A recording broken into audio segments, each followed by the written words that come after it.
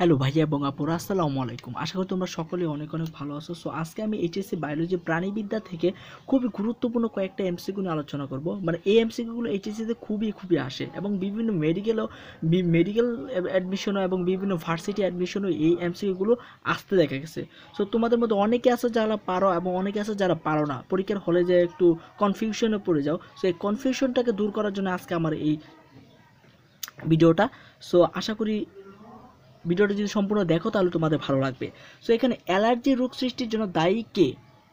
So এটা আসে খুবই আসে। সো অ্যালার্জি, সো আমি যেভাবে মনে রাখি সেটাই তোমাদেরকে দেওয়ার চেষ্টা করি। সো আমি অ্যালার্জি বলি না, আমি একে বলি ইলার্জি, মানে ইলার্জি বলি। হ্যাঁ, ইলার্জি মানে আমি স্বাভাবিক, মানে অ্যালার্জিটাকে বলি ইলার্জি, ঠিক আছে।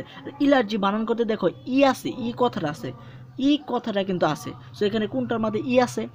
এটার মধ্যে নাই, এটার মধ্যে নাই, এটার মধ্যে আছে, এটার মধ্যে নাই। সো আমার আনসার হবে এইটা। ঠিক একই রকমভাবে দেখো কেন মায়ের দুধের নিচের কোনটি পাওয়া যায়। সো এখানে একটা জিনিস মনে রাখবে, এটাকে আমি যেভাবে মনে রাখি সেটা হচ্ছে মা।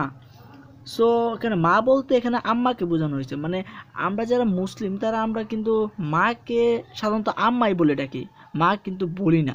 সো ঠিক তাই আমিও কি আমার মাকে আমার আম্মাই বলে ডাকি। আম্মা বানান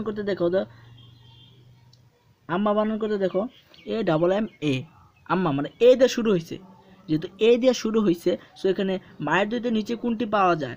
সো এখানে একটা জিনিস বুঝো, অনেকে বলবা যে আসলে মা বলতে এম এ এ, হ্যাঁ মা। সো মা বলতে এখানে এম, যেহেতু এম দিয়ে শুরু হয়েছে তাহলে এখানে এম হওয়ার কথা, ঠিক আছে, এম হওয়ার কথা। কিন্তু দেখো আমি বলছি যে আমার মাকে আমি সবসময় আম্মা বলে ডেকে, আর আম্মা বানান করতে এ আছে। সো আনসার হবে কোনটা? এ।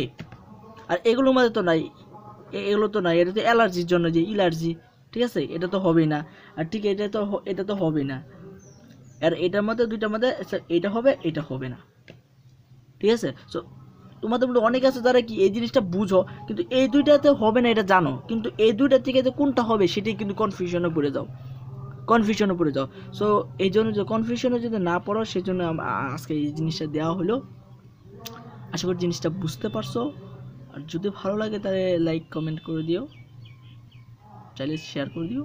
সকলে ভালো থাকবো। আসসালামু আলাইকুম।